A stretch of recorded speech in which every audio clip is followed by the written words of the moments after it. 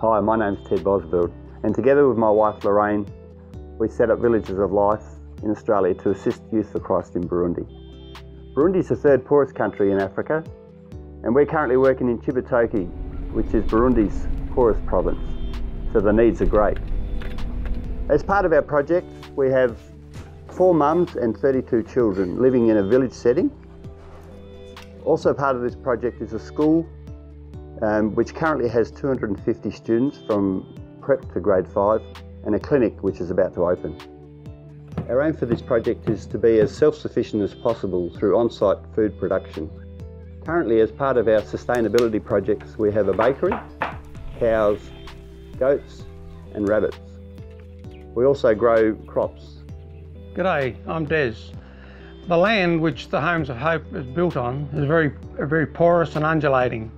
There's a lot of small stones in the soil and it makes it unsuitable for the traditional form of pond fish farming. So we're going to use above ground tanks. We will use solar power to pump the water through the system. We have already built a 60,000 gallon tank which will become the sump, and we'll pump from the sump up onto the high ground and let the water flow using gravity back down into the sump. The tanks will produce fresh fish for the children to eat and also provide supply into the local market once it's fully functional. The project will be a blessing to the local community because it'll provide work, paid work during the construction phase, and will become a model to use as a training aid to help anyone in the local community who wants to learn how to grow their own fish. To record the project's development, we will bury a 10-year time capsule when the first fish are harvested. The capsule will record the names of all our supporters and sponsors, and we'll have a message there for the community in the future. The variety of foods in Burundi is very limited.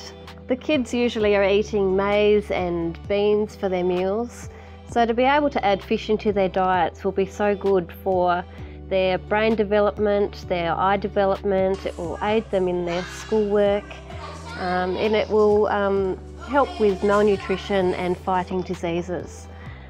Fish is full of omega-3 fatty acids, it's low in fat and high in protein. The fish farm will be here, just here. We start to build from here.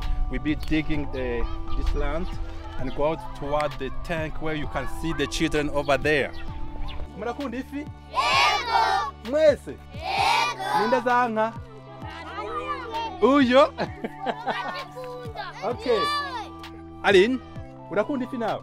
Yego. Vyerekane neza ndabibona. Duza amaboko yose ndabibona. Urayikunda? Basi ninda yitinya? Urayitinya? Oh, John said that he is afraid of a fish because it can bite him. But he said, I'm enjoying to eat it. Oh, okay. That's a good answer. Good answer. Thank you for the fish.